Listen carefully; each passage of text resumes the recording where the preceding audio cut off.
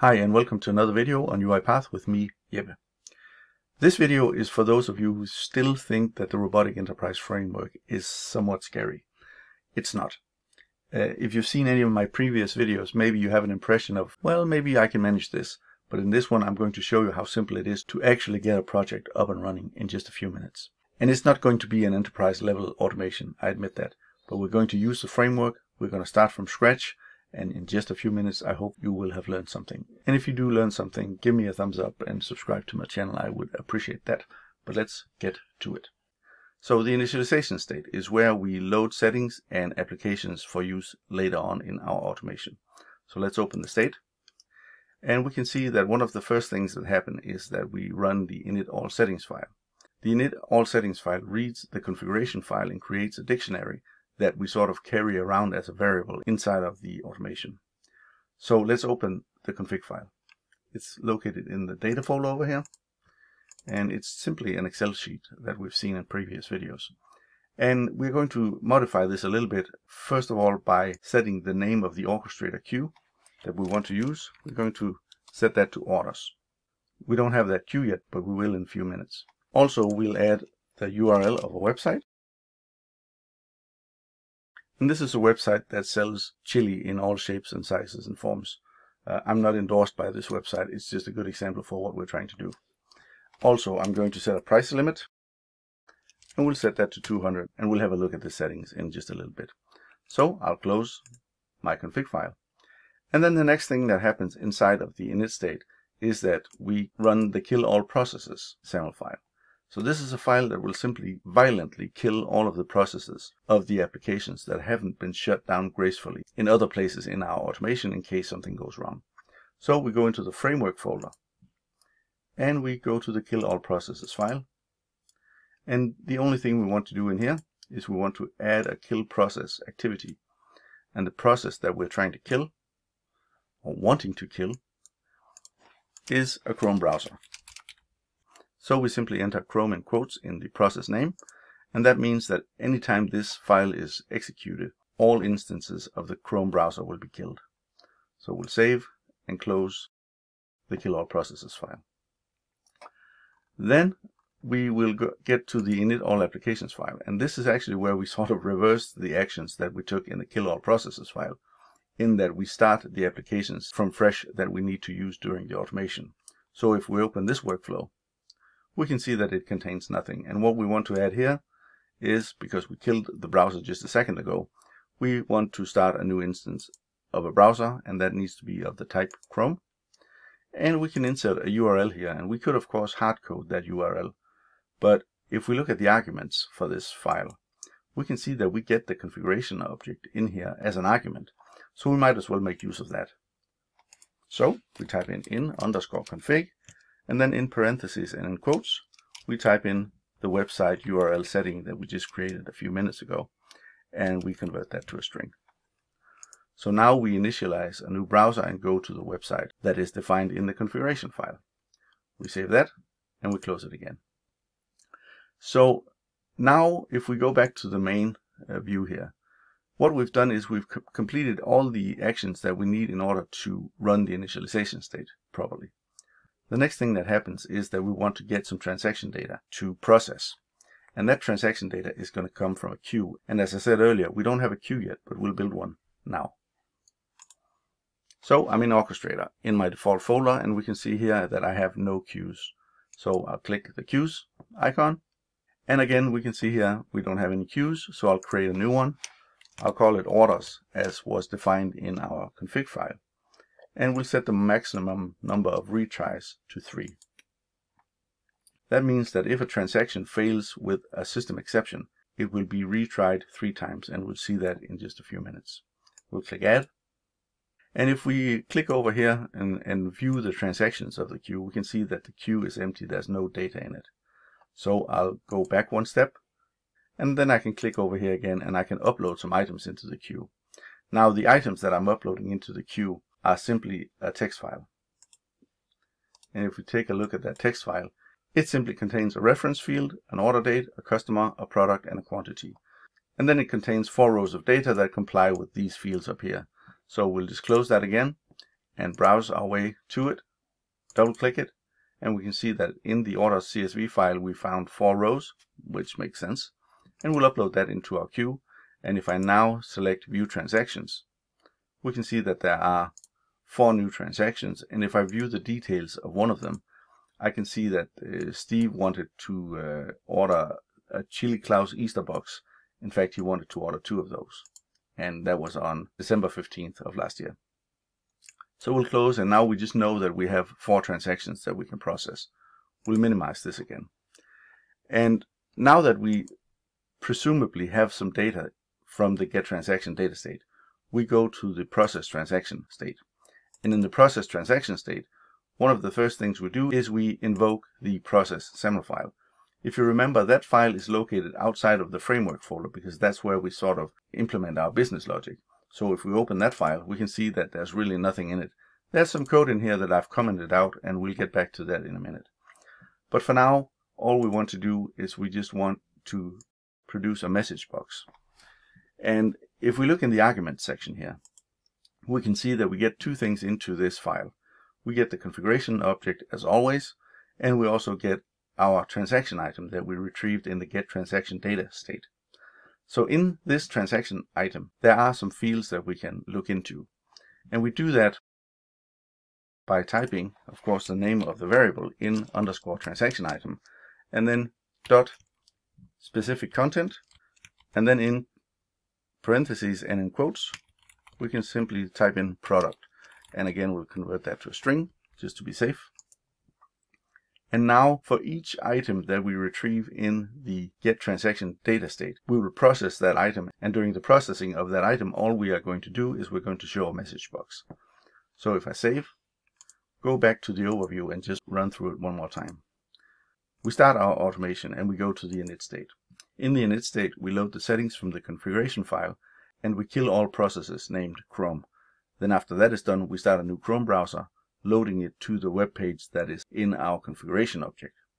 Then, because we assume that is successful, we go to the get transaction data state. We get 1 queue item from our data queue, and if we look inside the state here, we can see that in the get transaction data SAML file, which is in our framework folder, the activity that gets the actual data is this one, get transaction item from a queue, and that uses the queue name that is also stored inside of our configuration file. So this is very flexible, and you have to change very few things. In fact, you don't change anything in the get transaction data state at all in order to get up and running. You don't change anything in the process transaction state. You do change something in the process SAML file, but all we've done so far is we've simply added a message box activity to show us what product are we trying to process. So this is now a fully working automation. So if we run this, in a few seconds we should see a message box listing the first product that we're trying to retrieve. First, of course, we load the web page, and then we get the message box, Chili Claus Classic. That's the first item in our data queue. We press OK, and that will prompt the next queue item to be processed. And that was the collector box.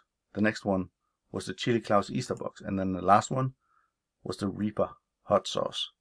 And now when I click OK, it should close down, well it did, my browser, because that was defined in the close all applications SAML file. So now the application has run, and if we go back to our Orchestrator and refresh our data queue, we can see here that all of the transactions are new in here. But if I refresh this, we can see that they were successful.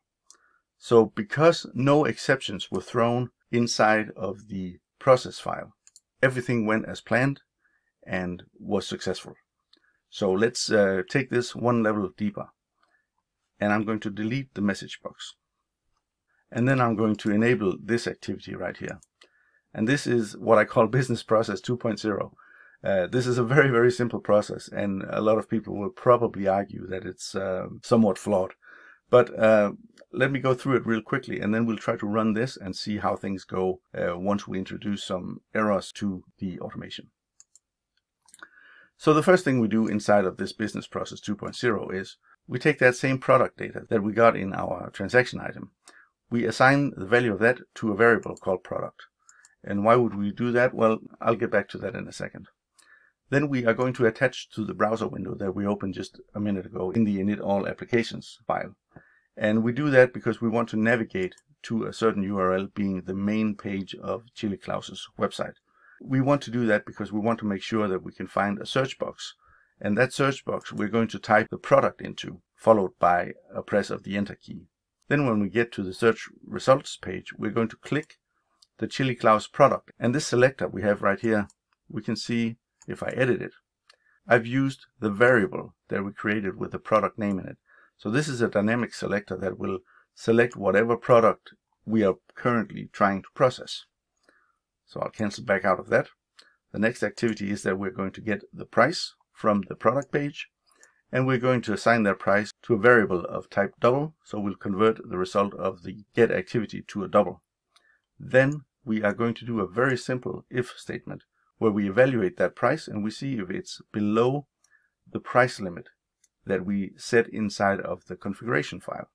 If it's below the price limit, we're simply going to write a text file to the folder where we have our orders. This is where this business process really sucks, because it's just going to give us a text file, but it serves as an example of how to work with the transaction item and the data that it contains. Now, if this if statement evaluates to false, then we're going to throw a business rule exception, and we do that by simply declaring a new business rule exception up here with some string formatting as the expression, telling us that the price of a certain product was too high. So let's cancel back out of this, and we'll save our process semifile. And we'll go first of all to the queue. We'll go back to the main view of the queues where we can upload items into the queue. We'll browse to the same file that we had before, upload it, and just to be sure, we'll view the transactions. And we can see that we have 4 new transactions in here. Now, one final thing I want to do is in the debug tab up here, I want to set that we run this as a picture-in-picture automation.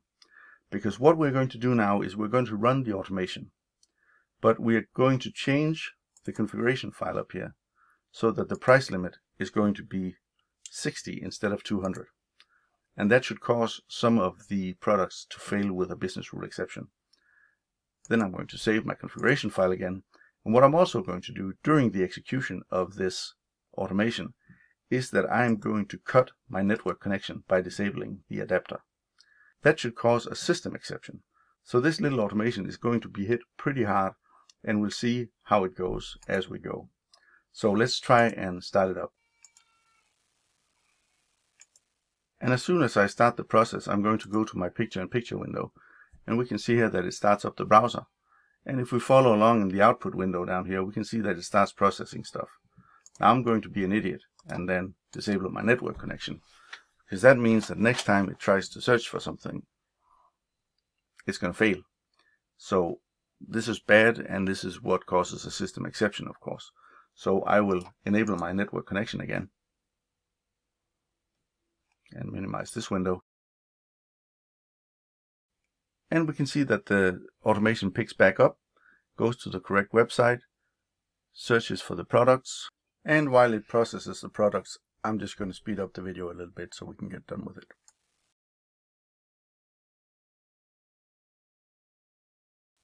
And we're done. And if we go now to the Orchestrator and refresh our window in here, we can see that the first transaction was successful. The second one was retried because of an application or system exception. So was the third one. The fourth one was successful because we got the network connection back. Then we retried transaction number 2 because that was now first in line, and that was successful as well. Then we got to the third one, and that failed because of a business rule exception. And if we look at the details for that, we can see that the reason is that the price of the Chili Klaus Easter box is too high, according to the maximum price limit that we set in the configuration file. So this was a very quick tour around an example of actually using the Robotic Enterprise Framework. I know there were parts that we went over very quickly. We haven't gone through the actual flow of everything that happens when you have exceptions and stuff like that. But if you watch the previous videos, you'll get a very good impression of what we actually did in this video. Now, the Robotic Enterprise Framework is not a finished product as such. It's a template, and you can expand on it and refine it, and you most often will when you're working with actual business processes. But I hope you got an impression of how to get started using it. So if you did and you liked it, give it a thumbs up, and hopefully I'll see you in the next video. Stay safe. Thanks. Bye.